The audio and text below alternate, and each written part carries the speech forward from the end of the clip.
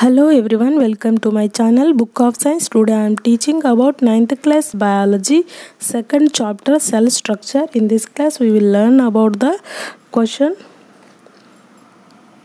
difference between centrosome and chromosome. Centrosome, chromosome.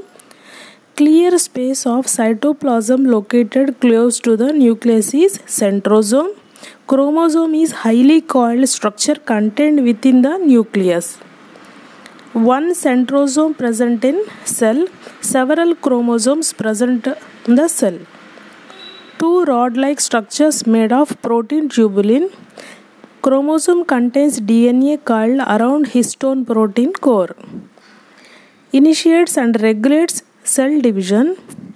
Chromosomes, it transfers hereditary characters from parent to offspring. Thank you everyone. Please subscribe to my channel.